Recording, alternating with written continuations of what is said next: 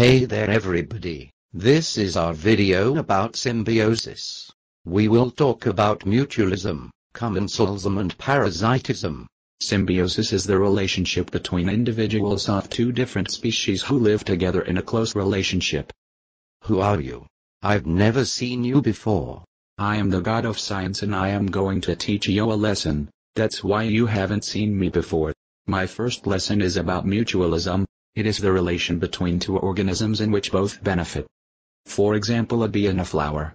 The bee gets food in form of nectar and the flowers get pollen from other flowers. They get benefit.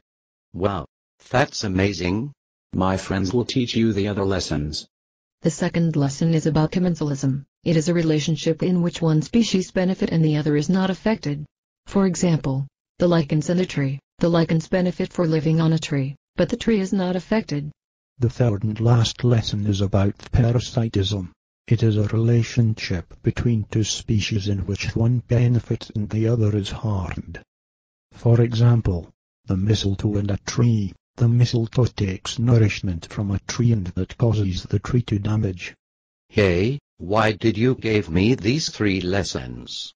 We gave you these lessons because we wanted you to learn. Anyway, thanks a lot. Now I can ace my science quiz without problems.